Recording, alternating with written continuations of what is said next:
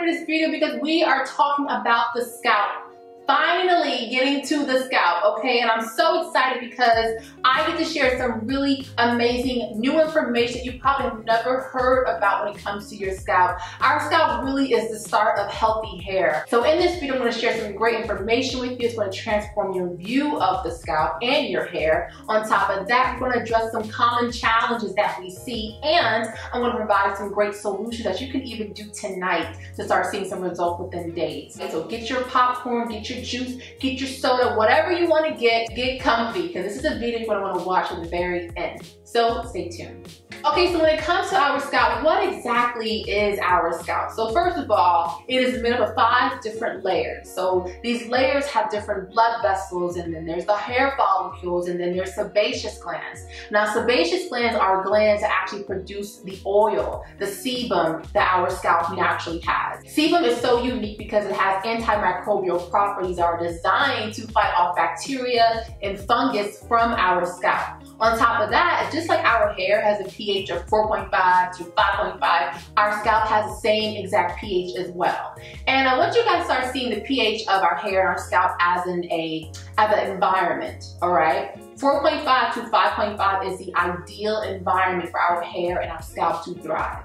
Now, all of that sounds great and wonderful. However, we still experience challenges on a daily basis when it comes to our scalp. And even if you don't even have these challenges, it'll be great for just preventing these things from happening. Okay, so number 1, if you have an oily scalp, you'll know because obviously your scalp will feel really, really oily, and you may even have like little red bumps. This is a key indicator of an oily scalp. Now, there's 2 culprits to this. Number 1, either your body just naturally overproduces sebum on your scalp, or you have product buildup. All of this becomes an issue because it can clog the pores of your scalp. And when the pores of your scalp are clogged, that's when you're gonna get breakage and also a lack of hair growth. And these are things that you do not want. So a few solutions from the solution box I'm going to recommend. Number 1 is witch hazel. Witch hazel, I feel like, is an underrated ingredient when it comes to scalp care, because number 1, witch hazel is great for balancing the pH. It helps to cleanse away dirt and oil, and it's super moisturizing for the scalp as well. You can add this to your scalp for maybe like 5 or 10 minutes, rinse it off, and then proceed to your shampoo. I'll have more information about this in the description box.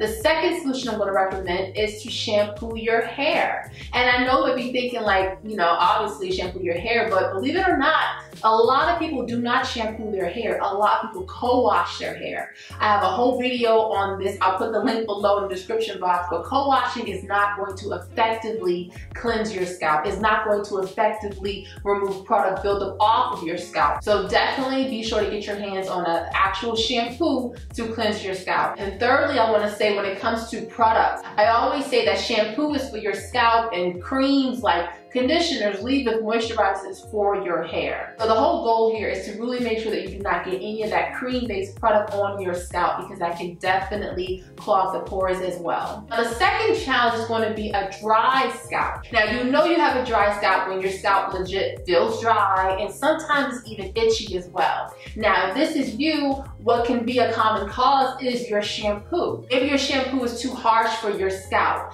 and I want you guys to look at your scalp as like a network, like a network like this, a very tight network. Now, unfortunately, cleansing surfactants can be so harsh sometimes that they can mess up and compromise this network in such a way that it loosens the stratum corneum of the scalp. When this happens, this is kind of where you get the water loss or the loss of moisturization from the scalp. So if it's a tight-knit network, it's kind of hard for the scalp to lose moisture, hence the reason why, you know, the scalp can hold moisture in well. But a dry scalp, typically the stratum corneum is compromised, it's loose, hence the reason why it does not hold moisture in very well and you're experiencing a dry scalp. So my recommendation here is to, number 1, utilize hemp seed oil. I feel like hemp seed oil is another underrated oil for the scalp. I love hemp seed oil because it has a comedogenic rating of 0. And a comedogenic rating is a rating that all oils have that determine the pore clogging ability.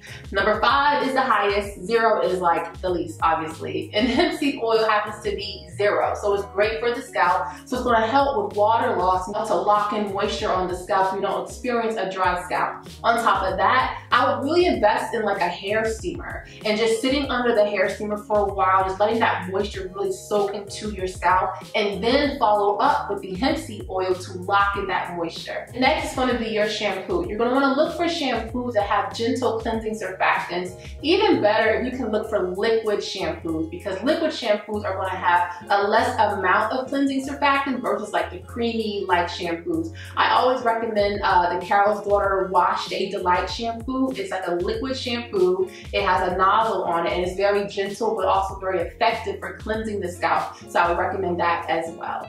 Okay, and the last challenge is going to be dandruff. I get so many questions on this, and basically, in short, guys, dandruff is the overproduction of dead skin cells, and there's actually a yeast that's living on the scalp of those who have dandruff, and it's actually feeding off of the sebum. And this is kind of making the dandruff continue to grow as well, because your body is like reacting to the yeast on the scalp, almost like an anti-inflammatory response, and your scalp is just overproducing dead skin cells. Now, what can you do about it, all right? Number 1, I am going to recommend apple cider vinegar rinses out of the solution box, because ACV rinses have a great way of shedding dead skin cells from the scalp. On top of that, as you already know, ACV rinses are ideal pH-wise for our hair.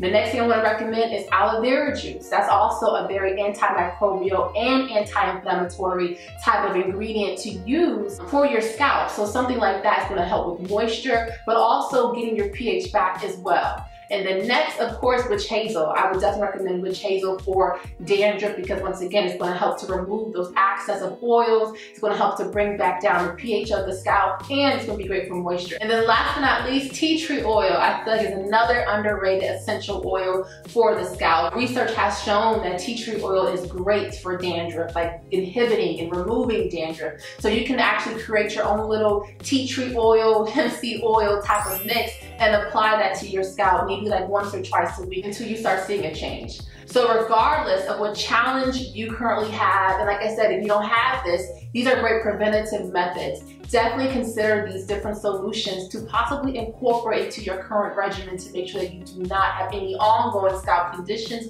or even, you know, scalp conditions in the future if you don't have any scalp conditions, all right? So if you guys enjoyed this video and learned something new, I have a question for you, of course.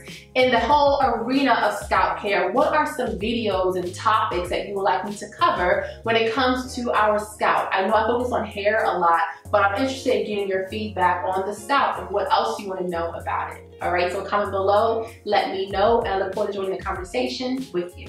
Be sure to check out the Curly Girl's Guide to Hair Care Ingredients if you have not done so already. I will have the link below for you to check out. And if you're interested in starting a hair care line, you can work with me one-on-one, and I'll also have a link below for you as well. All right, guys, I love you guys so much, and I'll see you guys soon. Bye.